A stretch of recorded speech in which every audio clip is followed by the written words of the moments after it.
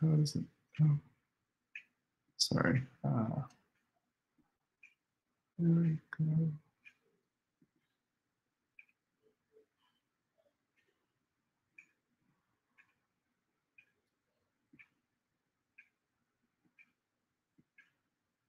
All right, can everyone hear me?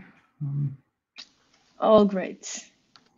Okay, all right. So thank you, Rita, for giving me this opportunity to tell you about my work in the Friedman Lab.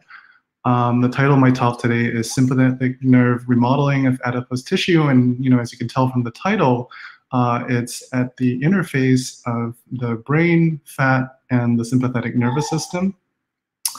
All right, so starting first, bidirectional communication between the brain and the body's organs plays an important role in how the body carries out homeostatic processes. All right, so afferent signals from the peripheral organs, such as insulin, or ghrelin, or adiponectin, and also sensory neurons in the periphery send signals to the brain to inform the brain of its needs and also the nutritional status of the body. Now, in turn, the brain makes decisions by telling these organs what to do using endocrine hormones, such as oxytocin, a growth hormone that's secreted from the pituitary gland, and also the autonomic nervous system, which innervates almost every single organ in the body. Now, the autonomic nervous system is comprised of the sympathetic and parasympathetic arms, which broadly elicit catabolic and anabolic programs respectively. Now, although there has been a lot of extensive research over time to map the connectivity between the brain and peripheral organs, how and what functions the autonomic nervous system actually regulates in each of these organs is still somewhat unclear. And also, even further yet, we don't know actually very much about whether there is plasticity or remodeling of these autonomic nerves within these organs. All right, so with that, I'd like to tell you about the outline for my talk today. Well, I'll first tell you about how leptin has leptin's physiological effects on energy expenditure, and how some of these studies led us to discover an unprecedented role for leptin in regulating sympathetic innervation remodeling inside of adipose tissue. Following which, I'll tell you about the central pathway that regulates this process, and then followed by a short segment at the end discussing some of our findings. All right, so coming back to that bidirectional crosstalk between the brain and the periphery, one important hormone that participates in this crosstalk is the hormone leptin, which is a hormone produced by adipose tissue and whose primary target is the brain. And it's important for the regulation of energy homeostasis, which is a biological process that involves the spending of energy, energy outflow, and also behaviors that involve energy intake, such as feeding, for example. Now, leptin is encoded by the OB gene and is an afferent signal from fat that acts on the brain and participates in a negative feedback loop with the brain that can result in a reduction of fat mass. And how this works is that when leptin is absent or low, and leptin tracks with the amount of fat you have, it signals to the brain to drive behaviors that suppress energy expenditure and also to drive behaviors that increase energy intake, such as feeding. Now, conversely, when you have lots of fat, leptin levels are high as well, and this has the opposite function of actually driving energy expenditure via things such as locomotion, but also to suppress feeding behavior as well. All right, so it's no surprise that homozygous loss of the OB gene, as seen in the mouse on the right side, results in a large number of energy expenditure defects that include the following. For example, defects in lipolysis, a lower body temperature than normal mice of about 35 degrees, and hypothermia, a thermogenic defect resulting in the inability to defend body temperature when the animal is exposed to temperatures lower than thermal neutrality. Now, what's kind of interesting about these defects is that they're defects associated with adipose tissue.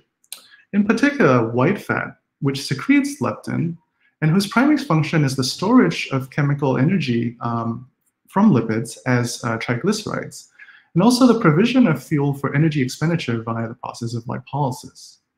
Now, brown fat, on the other hand, does not secrete leptin, and its primary function is to mediate heat production via the process of non-shivering thermogenesis, which involves the uncoupling of the mitochondrial proton gradient from ATP synthesis.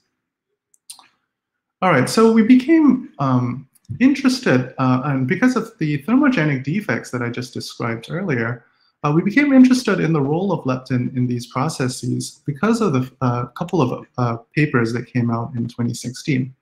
So in 2016, there were two papers that it was presumed for a very long time that acute leptin should act as a thermogenic reagent after it was discovered.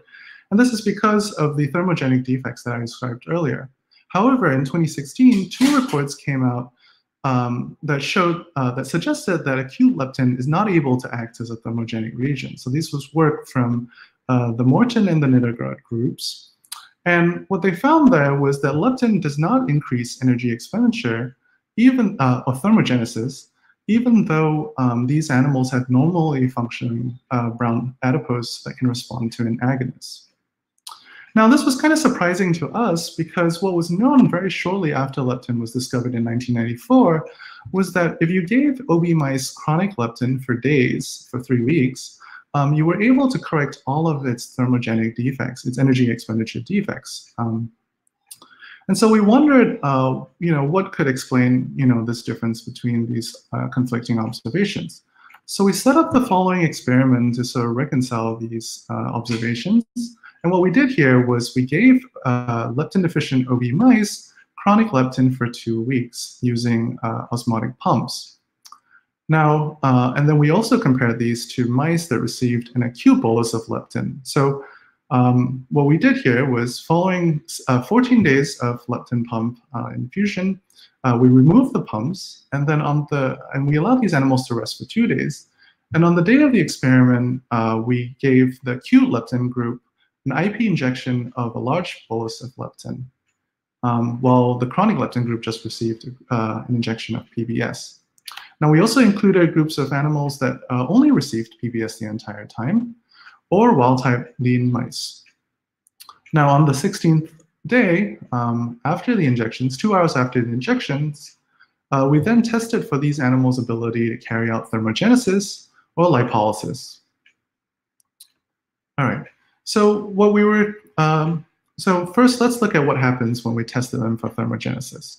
So on the left, I'm showing you a thermographic camera images of these mice in the coal. And you can see that the wild-type animals were actually generating heat, as shown by the white in the brown fat. And the chronic leptin animals were very similar to that. On the other hand, the animals that received acute leptin actually acted more like as if they had not ever received leptin at all and were more similar to the PBS-treated group. And this is better illustrated by a time course shown over here on the right, which shows that the chronic leptin-treated animals were more similar to the lean mice and had normal thermogenic function, and were able to defend their brown fat and core temperature, whereas the acute leptin-treated animals were unable to do so. Now, furthermore,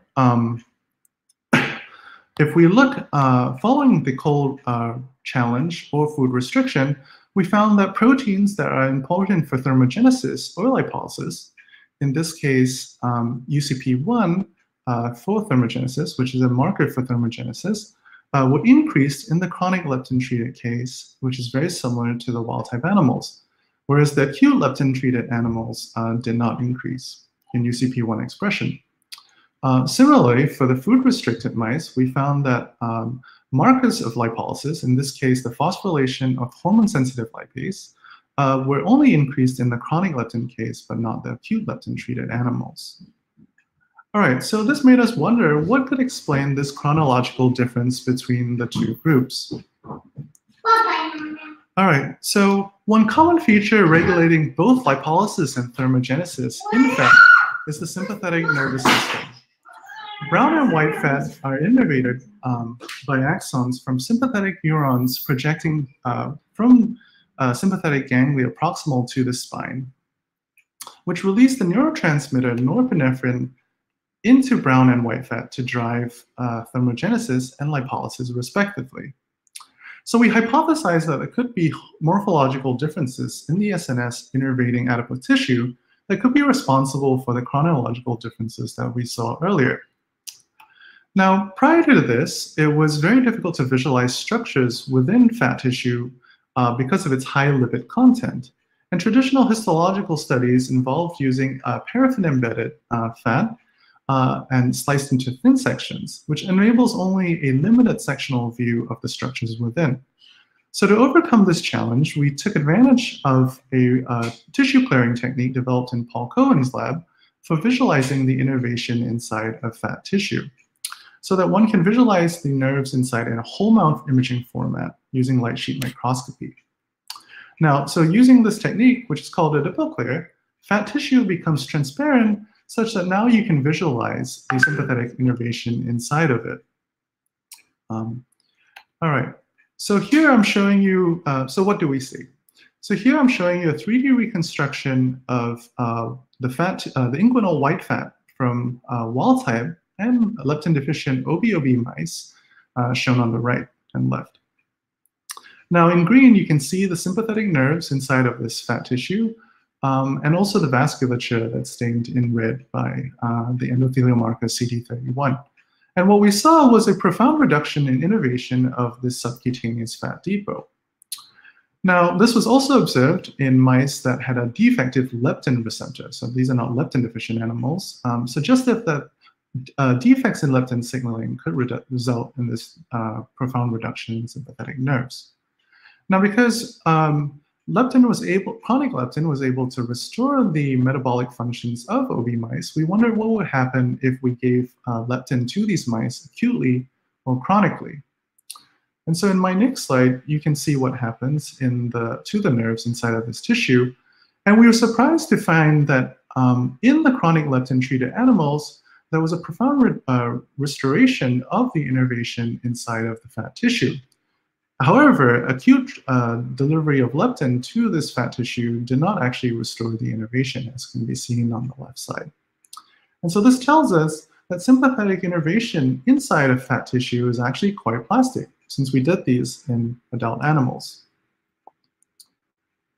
All right, so despite seeing this, it was important to actually control for the fact that leptin actually does suppress feeding.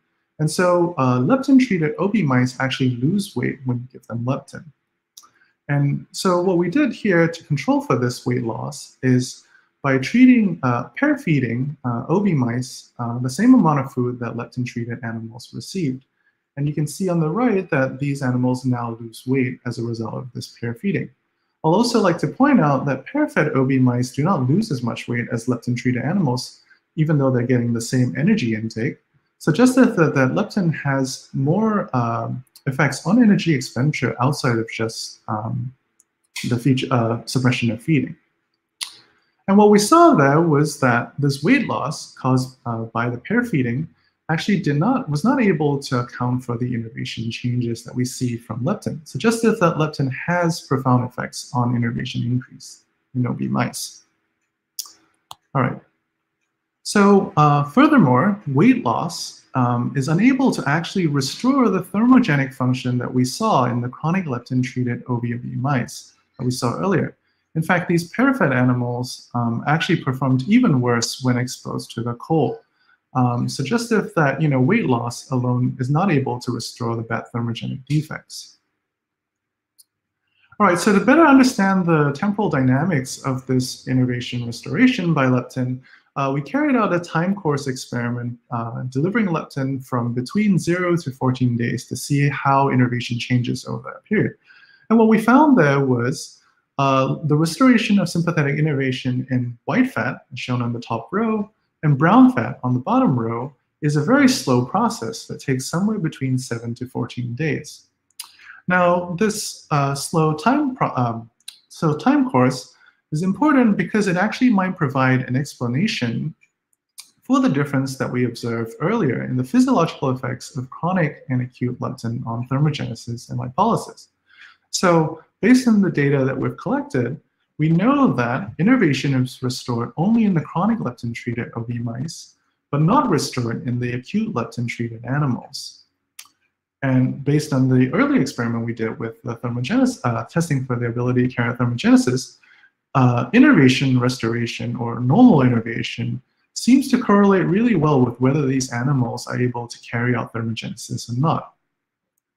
And in fact, what was kind of interesting before our work was actually published, a review came out from the previous authors describing that leptin did not have these acute thermogenic effects that speculated that perhaps differences in innervation could explain the effects, the responsiveness of the adipose to physiological adrenergic stimulation of the tissue.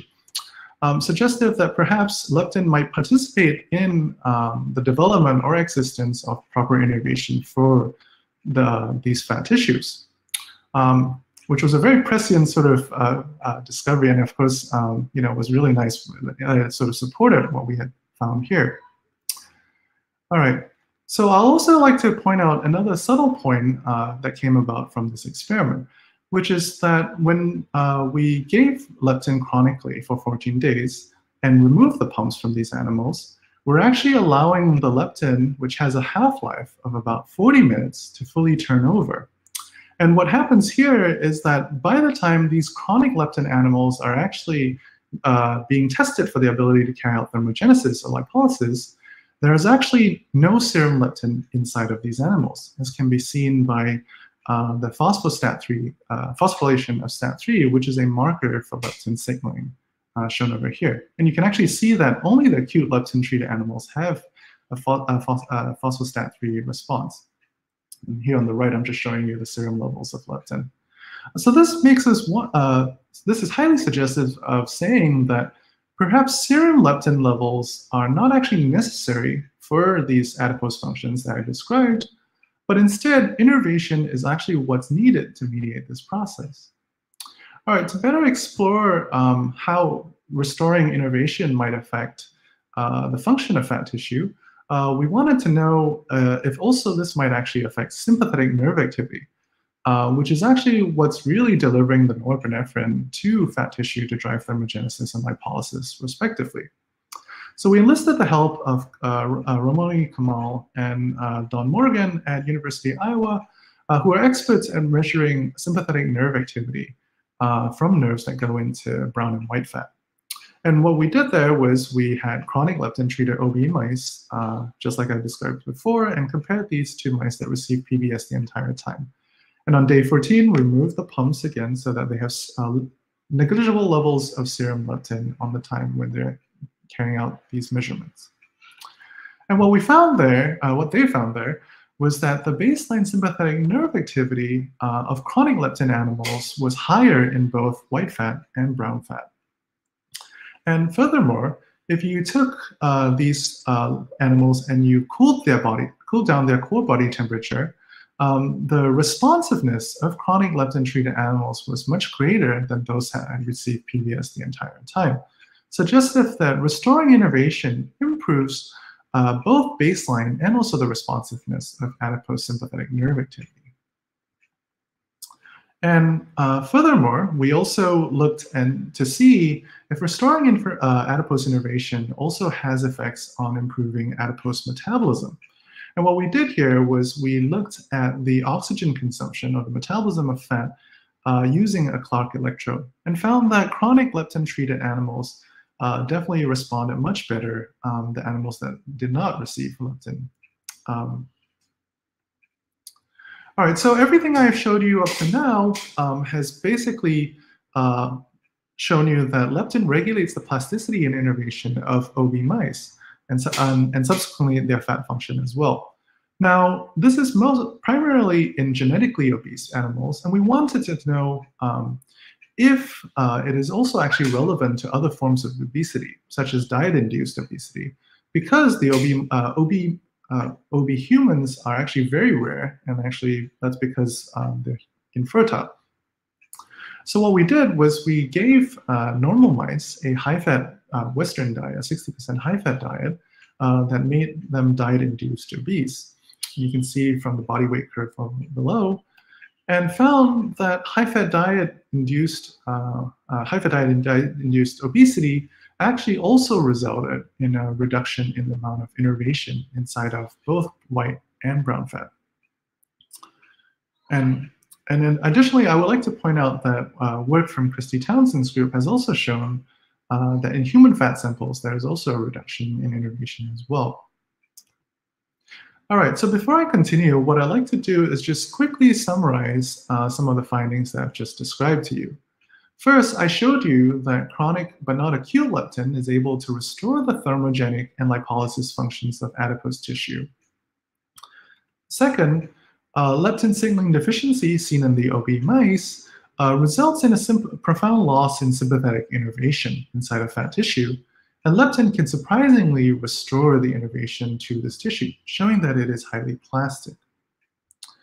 Finally, there is also reduced sympathetic innervation, like we see for genetic obesity, in mice that have high-fat diet-induced obesity as well. All right, so our findings over here showing the plasticity of innervation inside of fat were very reminiscent of some work that we had seen done by Sebastian Barreau, who I understand gave a talk in this seminar series a couple of weeks earlier, where he showed that leptin acts as a neurotrophic factor to drive increased axonal arborization in hypothalamic explants. And so this work definitely made us think of what is leptin actually acting on or rather, where is leptin's site of action driving these changes in innervation inside of fat? And so we wanted to distinguish between the two sites, which would be, is leptin acting on its canonical site of action, the brain, or is it directly acting on postganglionic sympathetic neurons that are directly innervating fat?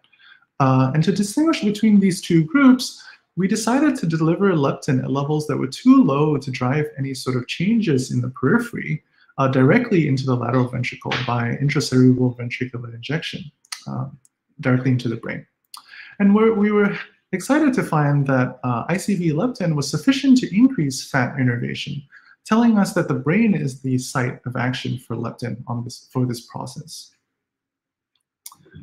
All right, so having identified the brain, that leptin's acting centrally to regulate innervation, we wanted to identify which central leptin receptor neurons are participating in this process, or is leptin site of action. And so to identify these neurons, we injected a replicative retrograde tracing pseudorabies virus, or abbreviated as PRV, that expresses GFP directly into fat tissue. Now, this virus is taken up by synaptic terminals inside of fat and travels retrogradely at the rate of 1 synapse per day. So on day 1, it's taken up by those terminals. And on day 2, sympathetic postganglionic neurons now start to express PRV. And on day 3, we now see expression of GFP, showing that PRV is there in the IML region of the spine. And starting on day 4, we now start to see neurons within the brain start to express GFP.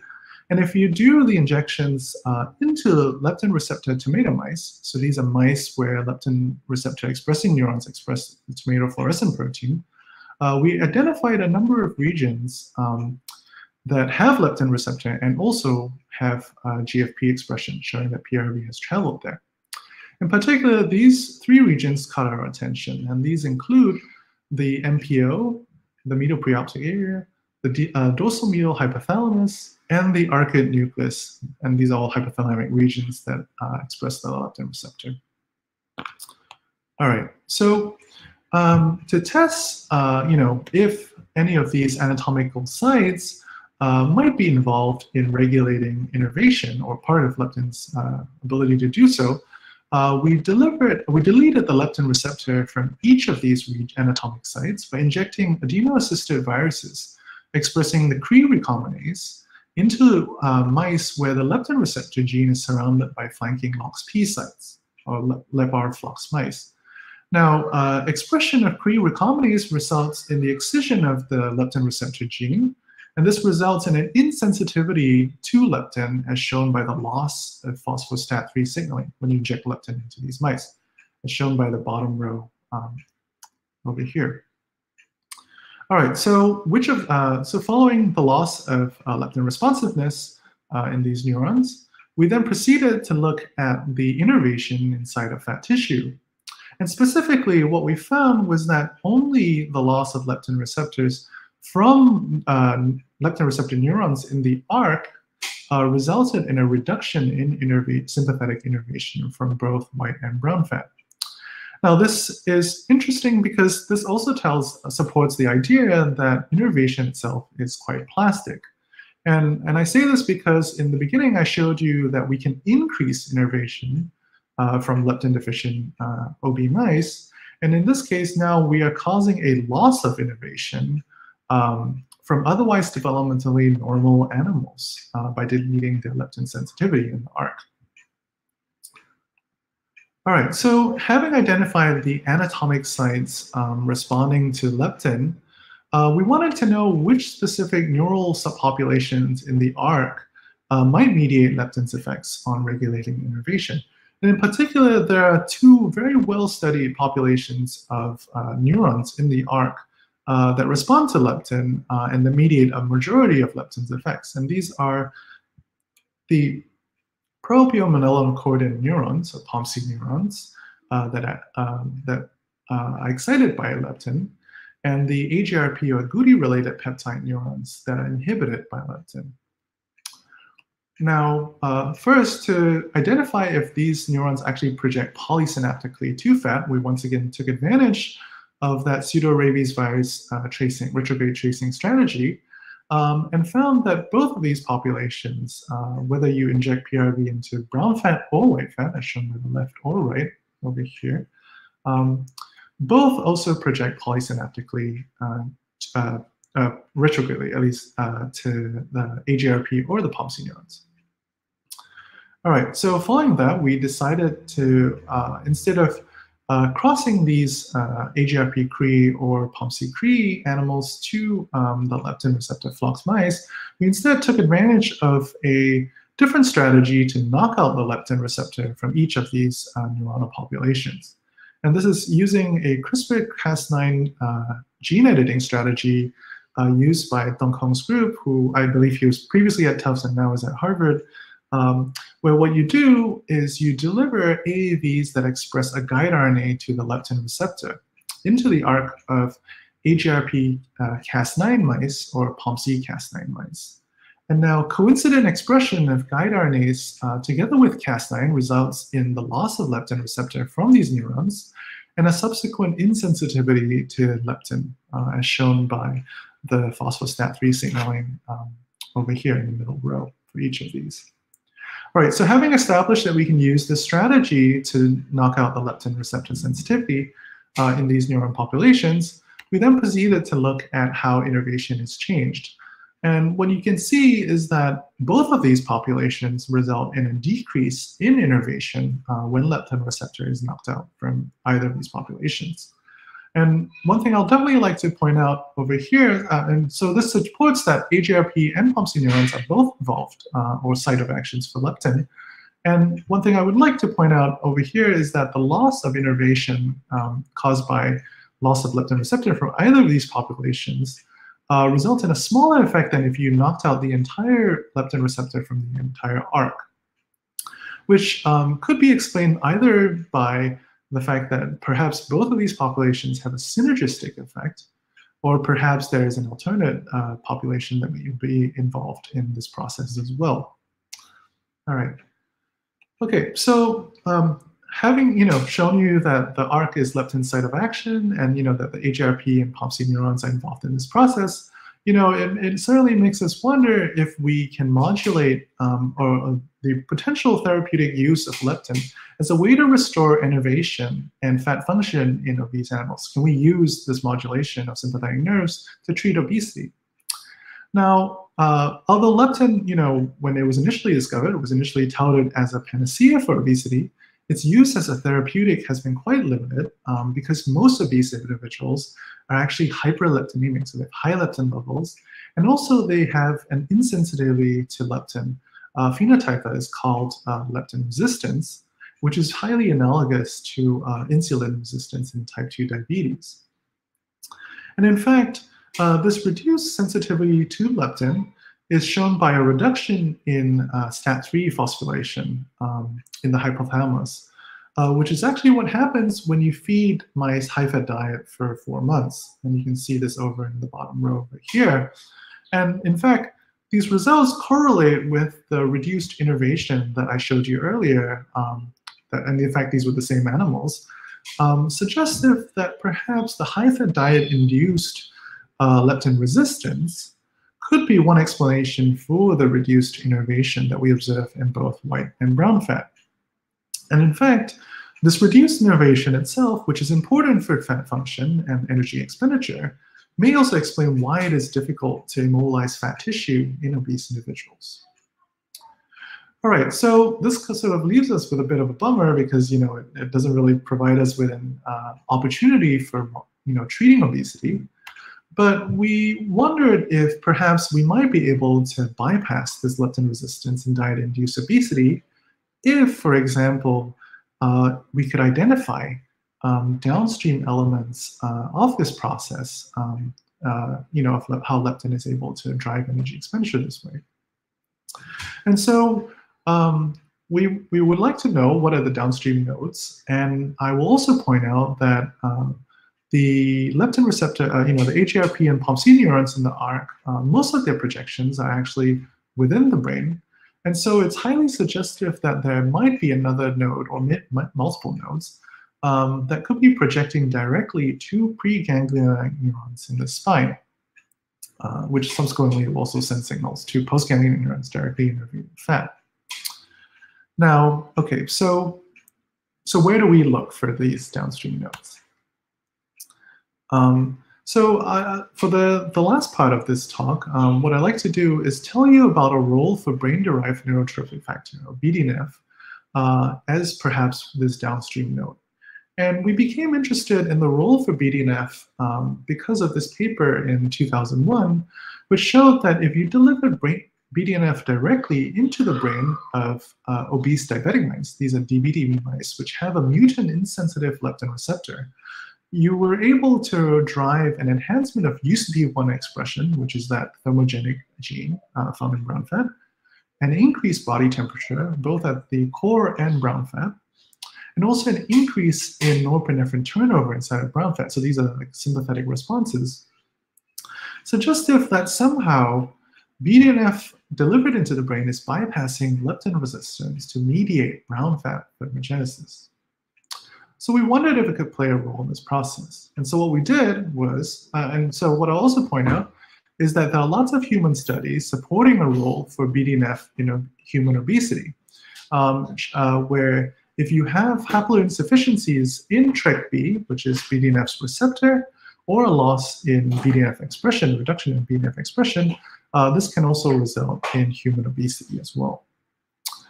All right, so to test for a role for BDNF in this process, we decided to follow what that previous paper had done and delivered BDNF directly by ICV into the brain. And we were happy to find that this was sufficient to increase fat innervation, both from white fat and brown fat. Now, although this was very exciting, it doesn't really tell us if it's part of the same pathway as leptin. And so to test for this, we delivered an antagonist to TrkB, which is BDNF's receptor, directly into the brain, followed by co-delivering leptin directly subcutaneously into obese mice.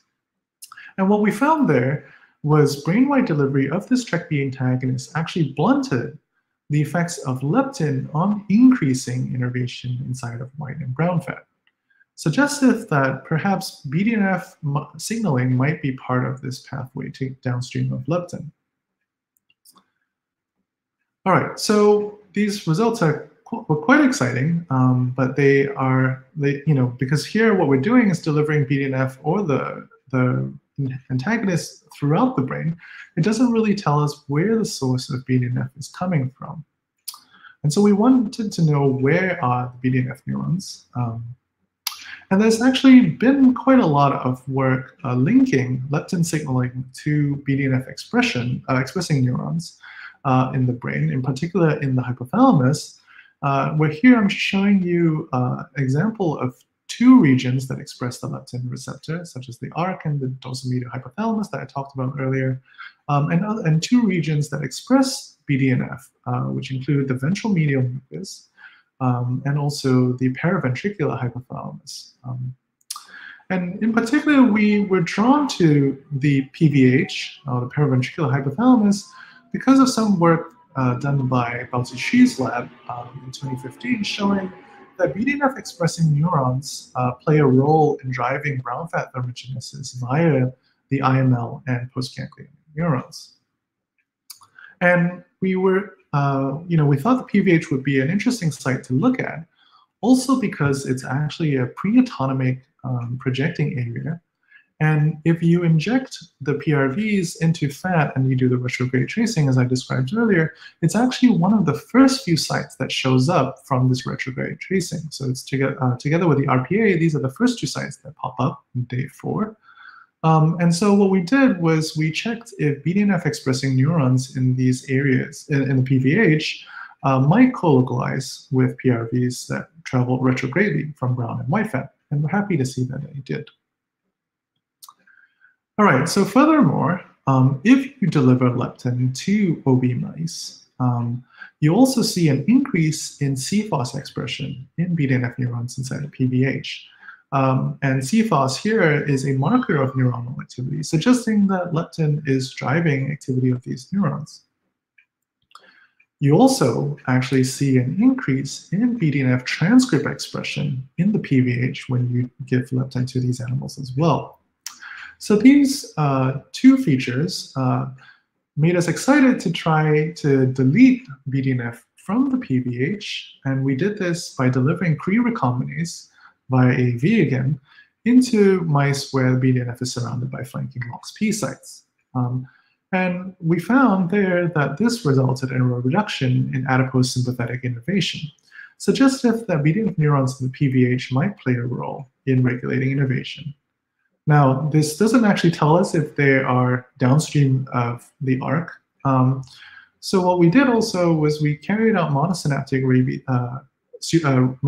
rabies tracing to look retrogradely, and we found that ARC, AGRP and POMC neurons in the ARC project monosynaptically to the PVH, these BDNF neurons in the PVH, and we also saw that BDNF neurons in the PVH project to TrkB expressing neurons in the preganglionic neurons in the spine as well.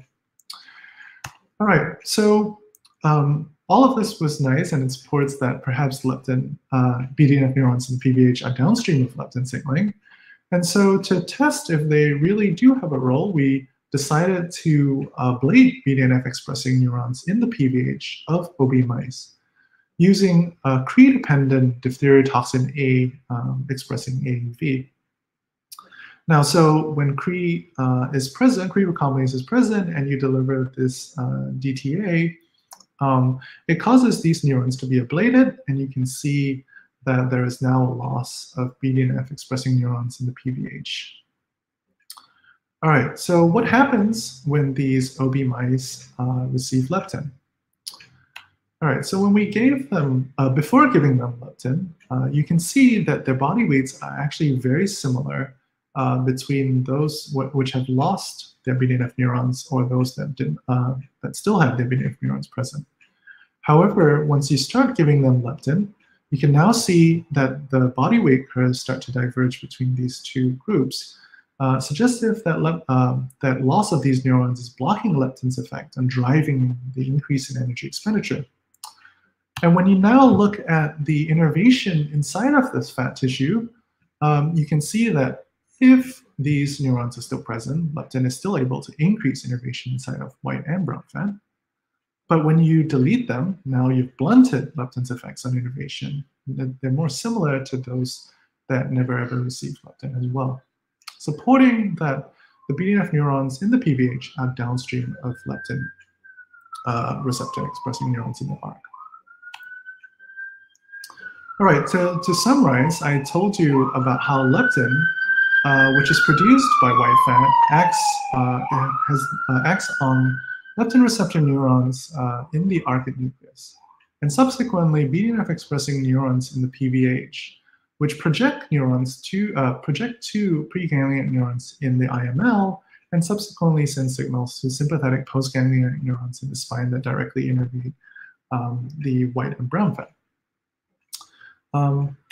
And so, although I've told you about the what, where, and how leptin seems to be doing this, I haven't really actually sort of discussed anything about why perhaps innervation in fat might actually be plastic. And so I'd like to spend a couple of seconds discussing this. And so why should it be plastic, right? We know that fat size is actually quite dynamic, right? And can actually change quite dramatically in terms of the tissue size, either via hypertrophy or hyperplasia of the adipose, in response to the amount of nutritional availability, right? So how much you eat will determine how much fat size is there present. And so, if you increase in the amount of fat tissue you have, but you're only partially innervating your tissue, then you're not actually properly utilizing this entire tissue. And so we think a mechanism for allowing the innervation to be plastic is important for successful utilization of fat as it changes in size. And furthermore, one could ask, why would you use leptin for this purpose, right? Instead of any number of other hormones that might be able to fulfill a similar function? So as I alluded to at the beginning of my talk, leptin levels increase with adiposity, right? So the amount of leptin that the brain is seeing actually increases when you become fatter. So in many ways, it's actually a really ideal proxy for the amount of fat present, and also the amount of innervation required.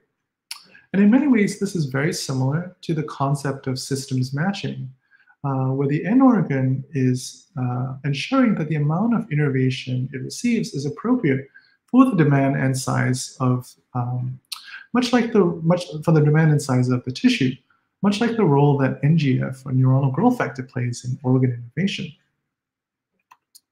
And in fact, how might this actually be related to classic nerve growth?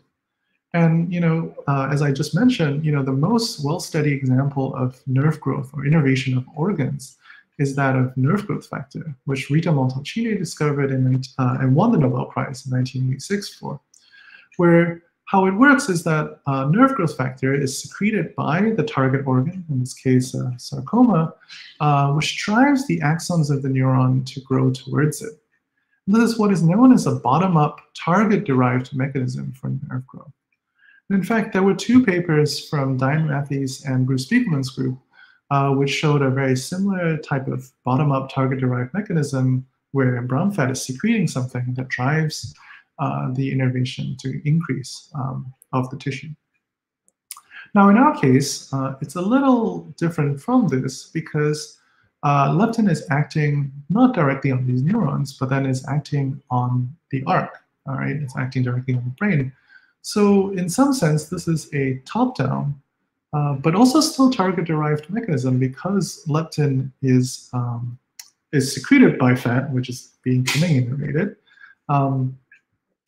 And so we're now, and so the signals are coming directly from the brain to these IML neurons, these pre and post ganglionic neurons. And so we're now taking a bunch of profiling strategies to try to identify what are these signals that are being used to drive nerve growth. All right, so I'd like to also comment that perhaps our finding that adipose innervation is plastic might not actually be as surprising as I said earlier. And when we think of neuronal plasticity in the brain, for example, outside of development, we often, this is usually constrained to synaptic plasticity and dendritic plasticity, instead of the axonal plasticity that I have showed you in fat. And this is because it has these constraints because we want to preserve the anatomical connections between different anatomical regions between the brain.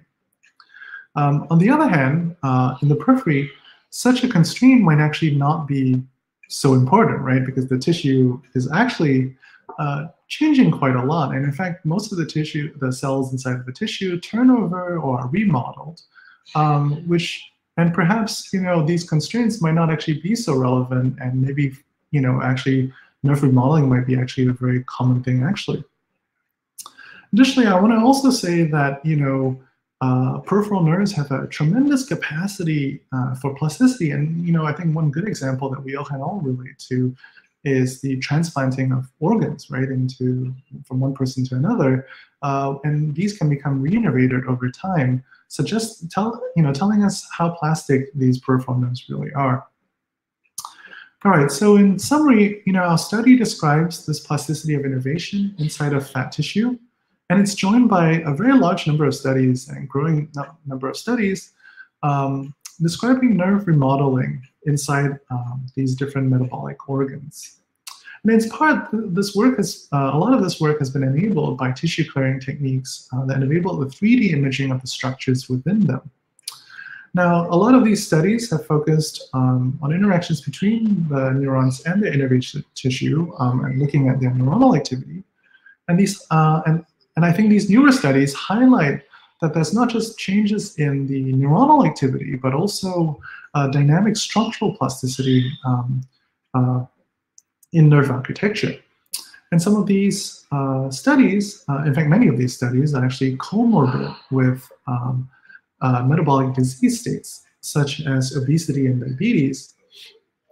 And so notably, it remains to be determined whether this nerve remodeling that we're seeing here occurs just in especially in pathological conditions, is a contributing factor to the pathogenesis, or perhaps it's just a bystander of the pathogenesis. And I think subsequent studies will be very important for uncovering the mechanisms driving nerve remodeling, putting a mechanism to many of these descriptive studies in the future. All right, and with that, I would like to acknowledge all of the people in the Friedman Lab, and particularly these individuals who have made a lot of this work possible. And also on the right are my funding sources, and I'd be happy to take any questions. And thank you so much for this opportunity. Thank you so much for a really interesting talk. So it's quite fascinating. I have a few questions, but I'll save them for afterwards. And we have already one from the audience.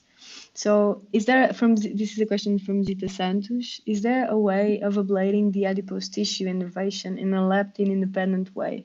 Ablation for So there, you can ablate the innervation inside of the tissue. People usually use things like 6-hydroxydopa to do so.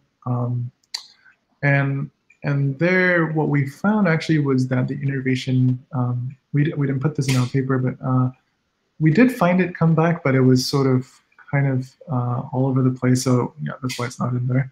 And I think that's because when you use such strategies to ablate the neurons, it's hard to know if you're successfully ablating all of the nerves inside of the tissue unless you go out and clear it and image it. And so it's hard to know if you have a successful ablation versus those neurons actually regrew from as a result of leptin. I see. Okay, I think for now, I think we already have another one that just jumped. So we have a question from Raquel Barajas Aspoleta, and she asks, what would happen to people who do liposuction? Would they become obese?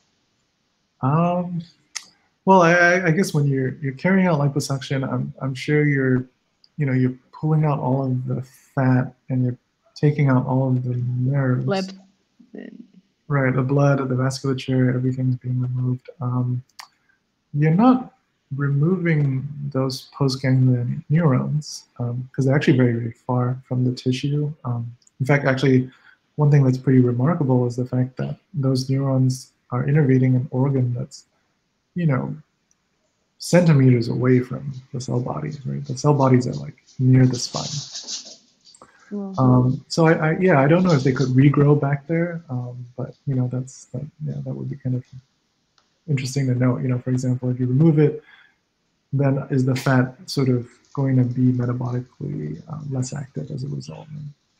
Yeah. Because I was also wondering, because you mentioned too that taking out the fat could the amount of fat is correlated with the amount of leptin. So maybe just taking out the fat kind of reduces the leptin levels per se, and these people become less leptin resistant. I was just wondering now. Yeah. So I think there's been a lot of work there, or at least the mechanisms for leptin resistance are still kind of mysterious in the sense that I see. yeah, I think what's better appreciated is that there's definitely a reduced sensitivity, which is what we're showing. Yes. But whether what is the true mechanism of leptin resistance, is Yes, still I see your point. It's not as easy as saying levels of leptin changing. It's right more because complex. yeah. Yeah. Thanks. Yeah, and Raquel was saying that in the chat, that's what she was hinting at. Okay. So we have another question from Ritu, and the question is, what is the timescale of the turnover of innovation? Since leptin levels would dynamically change with hunger and satiety during the day, would innovation change as well? I love this question. Do fads like intermittent fasting change this innovation dynamic potentially? Right. So that's obviously an important question. So the timescales, as I showed you, were like really slow. Like those were days, weeks, actually, 1 week at least in mice that are highly responsive to leptin, actually. So there's clearly some kind of discrepancy between the dynamic changes in leptin levels that are sort of circadian, right, which is kind of what you would imagine here, and when you have leptin given for a very long period of time, so we're not sure how it can sense this, but I think even work from example like Lisa Butler, who gave a talk I think here a couple of weeks ago, she's shown that what's always been very puzzling for the leptin field is how slow leptin's effects are on a lot of like energy expenditure or metabolic function. And so we suspect that there's a mechanism that responds to the dynamic changes that occur during the day. But there are, in fact, I would argue actually that actually the dynamic changes in food consumption, etc., like such as hunger and satiety, are probably more likely mediated via things like ghrelin, whereas leptin has a much more longer-term, very slow effect, cumulative effect that cannot be seen from these fast behaviors, and perhaps that's why leptin's not a very good appetite suppressant in people with lots of leptin, right? Yes, makes total sense. So we have a few more questions. So we have one from Claudia Colina, and the question is, does the contrary will help people affected with lipodystrophy? I hope I pronounced it correctly. Right, so the contrary to... Does the contrary, I'm not sure, I guess the contrary of what you've done will help people affected with lipodystrophy. Right, so I guess and when you're lipodystrophic, you don't have fat, right? So it's changing the innervation the other way around. It's, yeah, or something like that. But I guess in this case, well, we can't really look at the innervation fat if you don't have fat. True. Right. True. So we have a final question, which is from Kania Mibwa Arsen. I hope I pronounced it correctly. Possible naive question, but at some point you said you injected a very low amount of leptin inside the mice brain for one of your experiments. How was low defined? Right. So I'm assuming you're referring to the ICV experiment where we delivered leptin directly into the brain instead of, well, subcutaneously, which was how we did on the... So the difference is about 50 times, and people have done these titration experiments where if you deliver leptin levels at the amount that we use for the ICV injections, If you give it subcutaneously, there's basically no effect on like any kind of metabolic function, energy expenditure, etc. And so they're so low that they just don't work in the periphery. And also, if you give it in the brain, you don't actually see it leak out, into the periphery. So that's kind of how we define low. And lots of studies have used these numbers before. Cool. Okay, so I think for now these are all the questions. We will still have time for more. So if people are interested, you can join the Q&A session that will start soon in a couple of minutes. And this was a really great talk. Thank you. Thanks for the opportunity. This is great. Yeah. Sorry. Oh, I said thank you for the opportunity. Oh, I'm so sorry. I'm having some internet issues. Okay, it was really lovely to have you here. Thank you so much. So next week we will have Marcelo Dieterich, and he will tell us about the development of regulatory brain-body interaction systems. So stay tuned for that. And once again, thank you once again. It was a really lovely talk. And if people have more questions, feel free to join the Zoom link that I dropped in the chat. See you all next week. And once again, thank you, Ken.